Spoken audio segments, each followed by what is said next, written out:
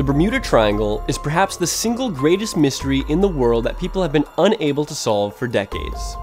This triangle-shaped area is located in the North Atlantic between Miami, Puerto Rico, and Bermuda. Due to the many mysteries and disappearances that are often associated with this place that have taken place over the centuries, it is often referred to as the Devil's Triangle.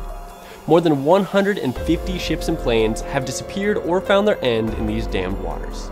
A couple of years ago, scientists said that they may have found the cause of these disappearances, which may shed light on this centuries-old mystery. So, if you thought that all the disappearances in the Bermuda Triangle were a thing of the past, think again. After all, even with modern technologies and communications, the ships continue to disappear. The most recent case was also the largest in the last 30 years, and it occurred on October 1st, 2015. On this day, the huge cargo ship SS El Faro disappeared into the Bermuda Triangle. It was an 800-foot ship loaded with tons of containers of cars and other cargo.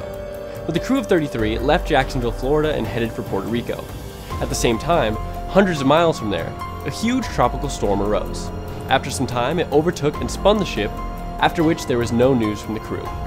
Suddenly, the storm stopped as abruptly as it began.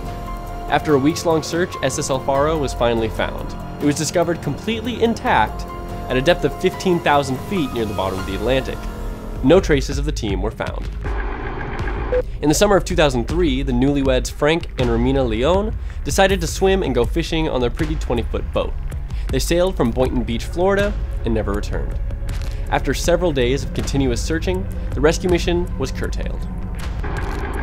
The Genesis dry cargo ship left a Spanish port in 1999 and sailed to St. Vincent in the Caribbean with a cargo of 465 tons.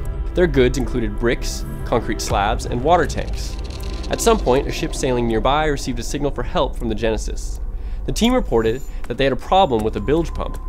After this desperate call for help, the connection was lost. The US Coast Guard searched 33,000 square miles, but the ship was never found. The 525-foot SS Point freighter left Philadelphia on October 24, 1980. It carried a cargo of corn and 34 crew members to Egypt. The skipper spent 41 years of his life at sea, and the rest of the team was no less experienced. The next day, it turned out that this was the last voyage of their ship. A sudden storm with 30-foot waves and a powerful wind enveloped the North Atlantic. And although SS Point had operated in much worse conditions before, this time it disappeared without a trace. Large-scale searches, including the use of 9 helicopters, lasted 10 days, and during this time over 400,000 square miles were surveyed. Nothing was found that could indicate the location of the missing ship. Perhaps one of the most controversial and mystical events associated with the Bermuda Triangle occurred on December 5, 1945. That day, a group of 5 Avenger torpedo bombers flew from the naval base at Fort Lauderdale, who were supposed to be performing an ordinary training flight. This group was called Flight 19. At 14:10 local time, the torpedo bombers left the base. An hour and a half after the start of the flight, radio communications were spotted at the airbase, in which the pilots anxiously talked about the fact that their navigation equipment and devices had failed. All the compasses were out of order and they had become lost. The airbase authorities immediately sent 2 Martin Mariner rescue seaplanes to the area of the alleged Flight 19 training, but on different routes. One of them, after reporting that he was arriving at the area of the missing torpedo bombers, suddenly disappeared from the radio. It was not possible to establish a connection with him. At 21:20 local time, the captain of one of the oil tankers located in the Bermuda Triangle sent messages to the Coast Guard that he saw an explosion in the sky, which later left an oil stain on the water. The tanker crew did not find anything under the scene of the explosion.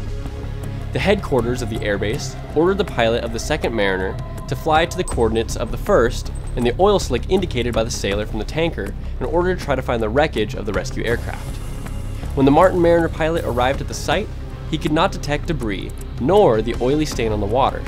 If something was there, then it had disappeared without a trace. A further search for Flight 19 also failed. Ground searches were carried out with the help of volunteer detachments who were supposed to be looking for the wreckage of aircraft that had come ashore. But all was unsuccessful. People could not find anything that would indicate the fate of Flight 19 or the rescue aircraft. These are just a few cases related to the Devil's Triangle. For years, people have been guessing what is behind all these tragedies, but some scientists say that they may know the answer. Here are the most popular theories. Methane. Some researchers believe that ships and aircraft crash and disappear in this area due to methane gas. And it has indeed been proven that in some areas of the ocean floor, there are large reserves of this gas. When gas enters the water, it can cause the sinking of ships and the crash of aircraft. At the same time, the theoretical possibility remains that they should still be able to send an SOS signal. Wormhole theory. This theory is preferred by those who are fond of science fiction. In short, a wormhole is a space-time tunnel. The existence of wormholes has not yet been proven, but this doesn't prevent some people from believing that this phenomenon is the reason for all the disappearances in the Bermuda Triangle region. Water tornadoes, or sea tornadoes. These weather events raise tons of water into the air. When meeting a ship, they can make it disappear with terrible ease. It is also reported that compasses malfunction in the Bermuda Triangle.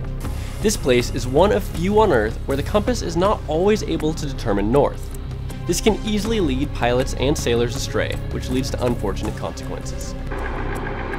The theory of human error seems rather reassuring to those who love secrets. However, some people are sure that all the disasters and disappearances in the Bermuda Triangle are simply due to human errors. There are too many confusing islands that are difficult to navigate and distinguish from one another. In addition, the region is teeming with difficult weather conditions. Now, I'm not going to say aliens, but aliens. No secret can exist without being tried to explain by the intervention of aliens. After all, it's quite simple to push everything incomprehensible to them. Why aliens might love this particular region so much remains inexplicable. All this is very interesting, but none of these theories has received any confirmation.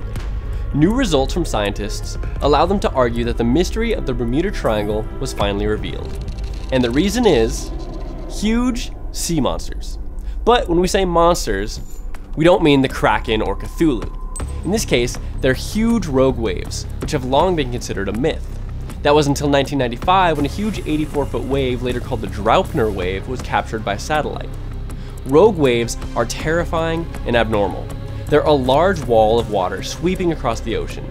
Believe me, you'll never want to meet such a wave in the open sea, because it destroys everything in its path. The strength of rogue waves can reach 9 metric tons per square foot. In comparison, a medium wave of 40 feet high has a force of only half a metric ton per square foot.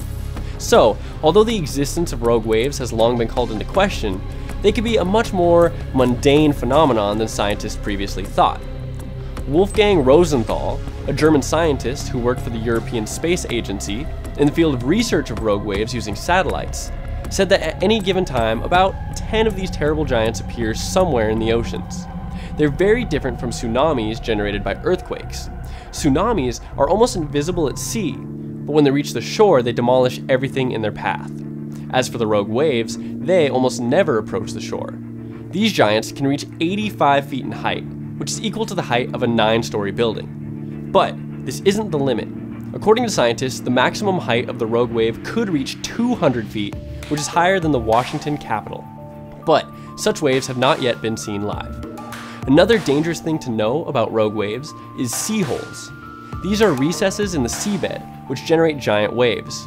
For a ship, being close to such a place can turn into a disaster. After scientists from around the world recognized the existence of rogue waves, they began to research and search for ways to detect them. It turned out that one of the zones of mass generations of such waves is the Gulf Stream, which passes right through the Bermuda Triangle. A wave doesn't appear from scratch.